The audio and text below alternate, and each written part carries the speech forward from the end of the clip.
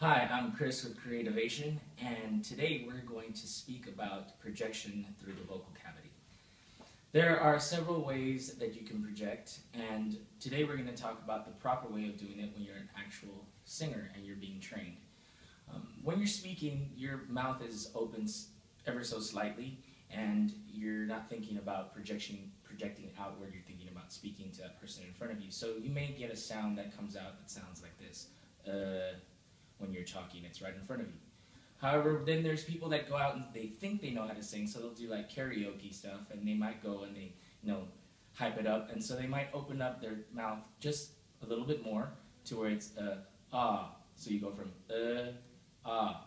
But a singer that's been trained should use the back of the vocal cavity. There's some muscles that are called the soft palate, and it should be lifted, and it should sound like this, ah.